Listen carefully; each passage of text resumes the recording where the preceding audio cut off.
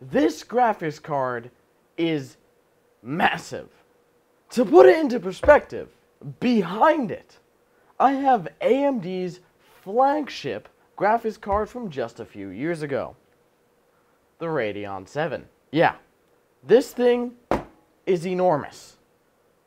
These have the same amount of VRAM. This is a 16GB RX 6900 XT, and this is a 16GB RX Radeon 7. Yet for some reason, this card is fucking enormous.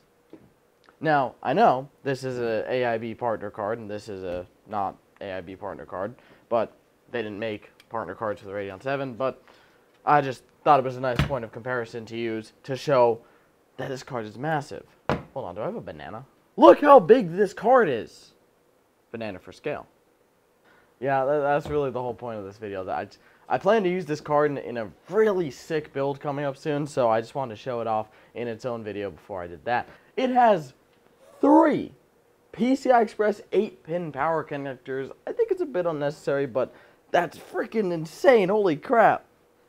3 of them.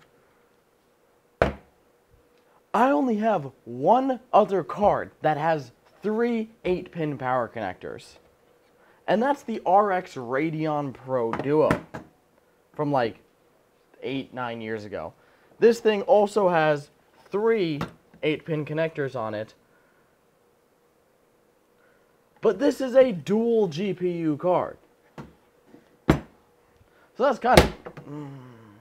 Okay, don't worry, that card's broken. If anyone has a replacement, send it. Alright, I just wanted to leer out this card for a few minutes, and I thought you guys would be interested in seeing that this thing is massive. It's just fucking massive. It's fucking enormous, man. It's huge. And I plan to be... I'm going to use it in a new build coming soon, so hopefully you guys stick around for that, because, man, it's going to be sick.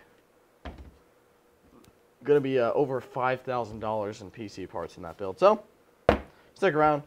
This card is enormous. It's huge. It is... I cannot stress this enough that this card is massive. Thank you guys so much for watching. Hope to see you guys in the next one. I'll let you guys know see you in the next one. Peace.